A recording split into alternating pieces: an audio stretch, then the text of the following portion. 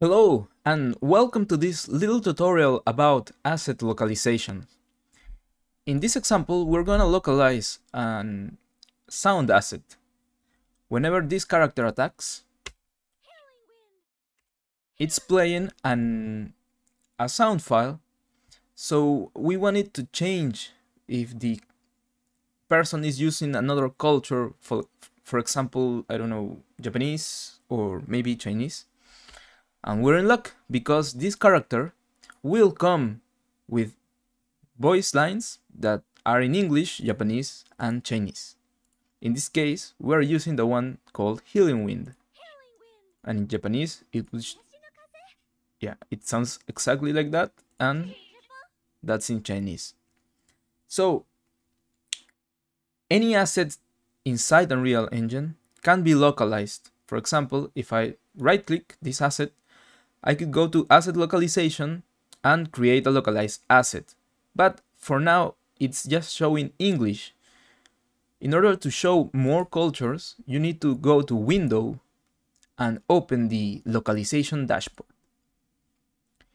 Here is the dashboard that let us localize mostly text, and we have gather text, etc. But in our case, we want Chinese and Japanese. We can add it this way. Let me remove it and add new culture. Search for Japanese. This is good enough. And now Chinese.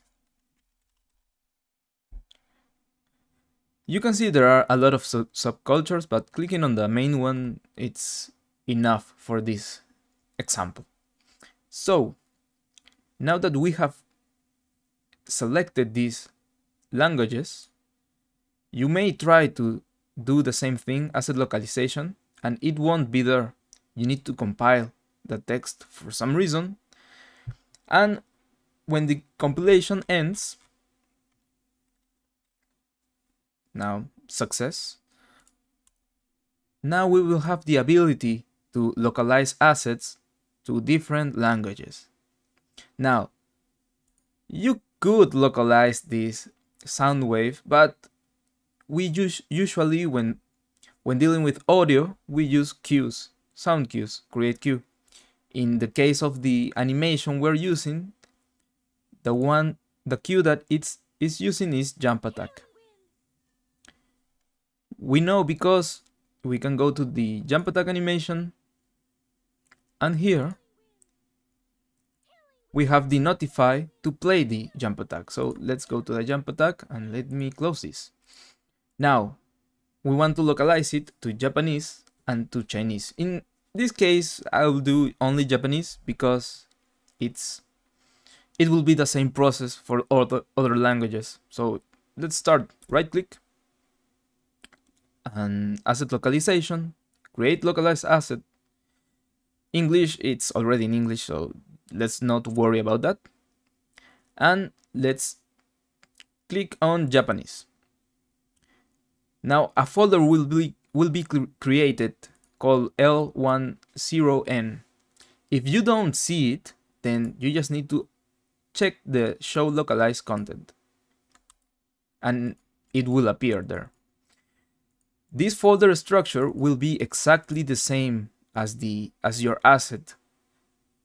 So be sure to have a clean project, well, neatly organized project, so whenever you are localizing assets, it's easier for you to find. For example, voice SFX, voice FX audio, UNF cleric, is the same structure and the same name. Now, we localize this asset. How could we find it easily? We can right click and asset localization and show localized asset or edit localized asset. In my case, I go straight to edit it. So let's edit it. We can play the cue. And instead of using the one audio in English, I'm gonna search for the one in Japanese. And now it's playing another audio asset in these localized assets. Now, how could we test it? In theory, it's already working, but in order for you to test it in editor, you would need to choose this option, a standalone game, because all the assets, when they are loaded, they won't change. So if I press my attack button, we are hearing the Japanese version, which I don't know if it should be correct. Let's change the culture. We can open the console, and in the command we type culture, and let's change it to English, because I was testing and probably the standalone editor is right now in Japanese. So let's, yeah, it won't change immediately, because if the asset is loaded, then it will keep using that asset. We will need to reload the game. So I'm gonna open this map again, open, and the name is UNF Showcase. That reloaded the map, and let's see if it's plays in English. There it is. Now I will change the culture again, so it's more clear. Culture equals JA, because that's the code name for Japanese. And again, if I expect it to change without reloading the map, it won't, because the assets are already in memory. And the best way to flash the memory would be reloading the map. And hopefully I can type this faster.